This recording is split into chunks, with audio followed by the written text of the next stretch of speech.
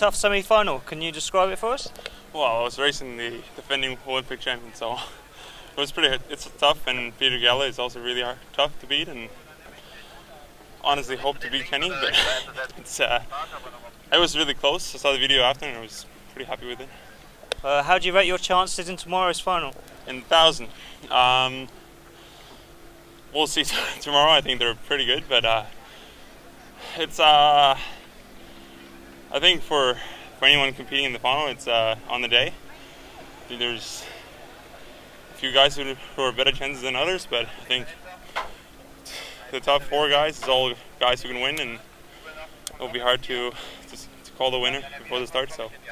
And how's your preparation coming into these championships? I've been 6 weeks in Italy.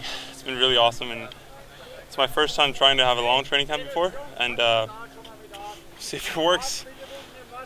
Congratulations, and we look forward to seeing you later on. Thanks.